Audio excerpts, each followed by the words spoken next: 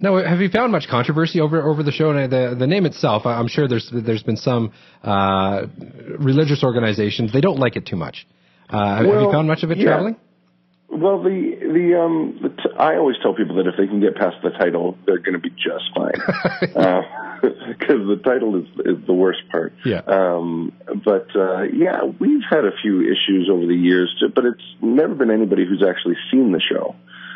People get upset about the title and they write into the local newspaper, and that's fine, but they've never seen the show, and I think people are worried that it's making fun of God and it's this big blasphemous evening, but it's not. It's a fun, lovely show, and it makes fun of humans, and I think it really celebrates religion. And in most crowds that we have, there's clergy and pastors. One time we had an entire row of nuns. Oh, wow. And, we talk about the Bible, we talk about politics, we talk about all the things that are happening in the world right now, and so it's a fun, really current show, and it's all spot on when it comes to things from the good book. So people in the know will have a much better time, I think, than people that have no idea. So it's fun. My wife and I wrote the show together, and she came from a very religious background, so there's a lot in there. So, but the clergy and the folks that have worked for the church really have a good time,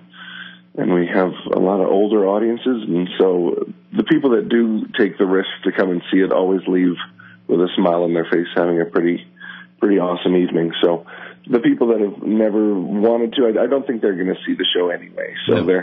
they tend to be unhappy from a distance. So, what are some of the topics you cover in the show? We run the gamut. So we talk about cats and Noah's Ark and Justin Bieber and Adam and Eve and Star Wars and Sodom and Gomorrah. And so we go all the way across. And I always tell people that the show is in the theater that you're in.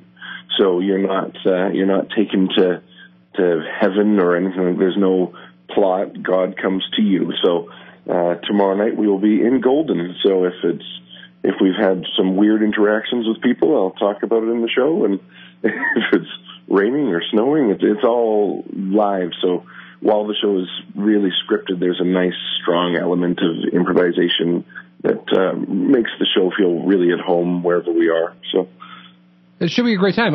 Mike Delamont, star of God as a Scottish Drag Queen, writer, director, and I guess you're the only one in the show.